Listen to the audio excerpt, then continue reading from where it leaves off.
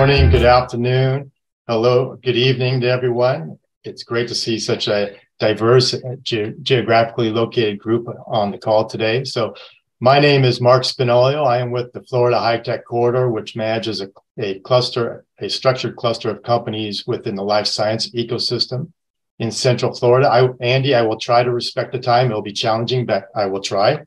All right, so just quickly here, Central Florida, where are we located? Most of you, I'm sure, know where Florida is. We're in the southeast region of the United States. And so we're surrounded, we have the Atlantic Ocean on one side, Gulf of Mexico on the other. And Central Florida is what we call, in Florida, we call it the corridor. It's the region in the middle of Florida that goes from the Atlantic to the Gulf of Mexico. And my organization is a nonprofit, the Florida High-Tech Corridor. And we're strategically tied to three of the largest research institutes in the United States, universities, which are University of Central Florida, University of South Florida, and University of Florida. Together, they represent more than 150,000 students in Central Florida region. And part of our interaction with them is that we help fund the collaborations between industry and research teams within these universities primarily. And so we provide matching grants for several decades now. So that's enabled us to establish a very good network within the industry and a good network within the research community as well. And because of that, we manage we manage 4 clusters, organized clusters of companies within Central Florida. And Central Florida, at least in the United States, is well known for its modeling, simulation, and training, and its tourism and hospitality. You may know Disney World is located in the Orlando area in Central Florida. And so it's important for us, and it's important for Orange County, which is our major funder of our cluster initiative, to bring to light strong industry sectors or ecosystems that we have in Central Florida, one of those being the life science. And when we talk about life science, we apply a very broad definition of life science here. Okay, so this includes digital health and so forth.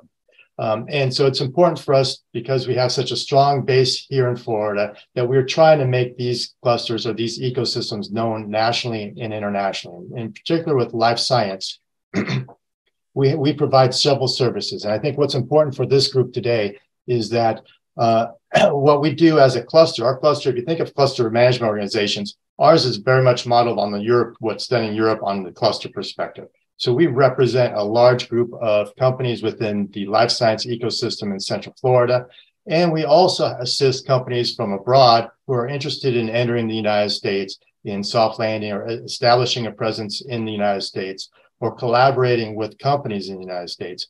We assist them, and what I've done is I've highlighted at the bottom their collaborations, tailored connections, matchmaking opportunities. So in the last few years that we've had our cluster organization established, we've seen a strong interest from companies abroad interested in these services and working through us. And what we do is we do hand-holding that we help them meet up with stakeholders within the ecosystem. And we've identified and mapped over 150 stakeholders that are relevant to what we call life science related companies.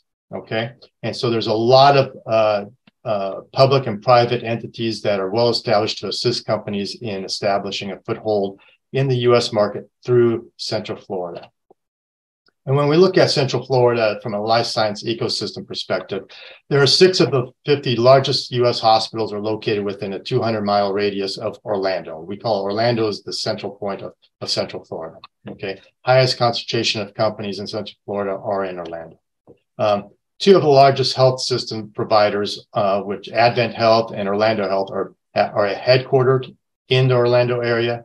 And just looking at Orange County, which is one of 23 counties within Central Florida, there are over 7,000 employed in the life sciences and healthcare sector. So we have a very strong, very large community there in the life science ecosystem in Central Florida. And what we're finding is that we are attracting companies from abroad who know other areas of the U.S. that are famous for life sciences. And when they see what we offer in Florida, especially from a business environment perspective, and from a strong ecosystem in the life science area, that they're attracted to come to Florida as a starting point for the U.S. market. And when they're also attracted to Florida for other reasons. But before I get into that, this is just a snapshot of companies that we have in Central Florida. I just want to highlight one here, Protein Biodiagnostics. They're a company that specializes in clinical trials. They've worked with companies in Europe and abroad. And so they're an excellent company to work with. And we've had interest from European companies to partner with them on Horizon Europe, for example. Okay. And so to close, what I see is very unique. Since I work more on the international side on behalf of the life science ecosystem in Central Florida, what I see as unique opportunities are twofold. One is cross-cluster collaborations. Because we manage several clusters, as I showed previous slide, 4 with a semiconductor cluster that we're bringing on board over the next few years, we see opportunities for our companies and other ecosystems to collaborate with companies within the life science ecosystem that we manage.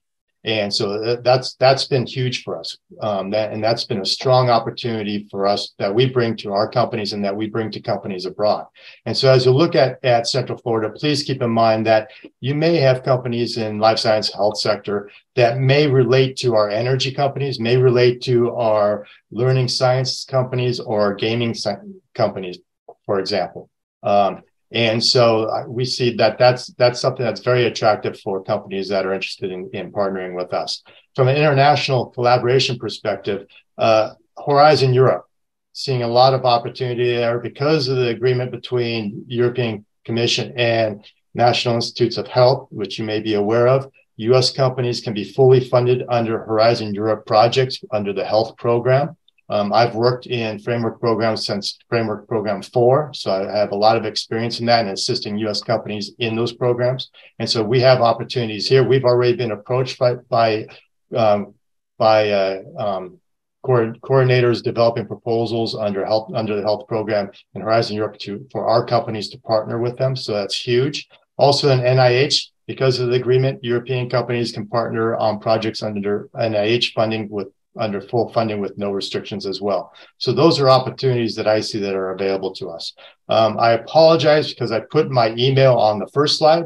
So please go to the first slide for my email, but very nice to meet all of you. Happy to discuss any opportunities with you and looking forward to the discussions.